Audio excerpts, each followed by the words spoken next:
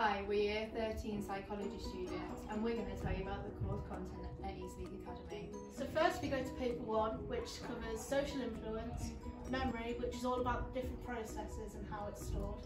Then we move to attachments, and then we end on psychopathology, which talks about all the different mental health disorders. Move on to paper 2, which covers approaches in psychology, biopsychology, and then we move to research methods, which is the more mathematical side. Finally, we move on to paper 3 with section A, which is issues and debates around psychological research, for example the nature and nurture debate. Then we go on to relationships, talking about the formation of relationships and also the breakdown.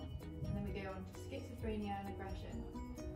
Section A is the compulsory subject, whereas the other options are chosen by the teacher.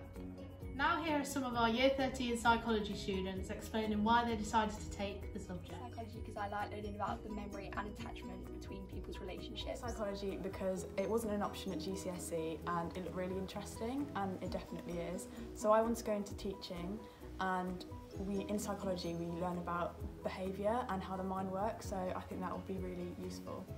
I chose psychology at sixth form because it was a different subject that was available to me at GCSE, which I really liked, and the lessons are very interactive, which is a great bonus for A-level, and I thought psychology would benefit my studies alongside biology for nursing when I leave school.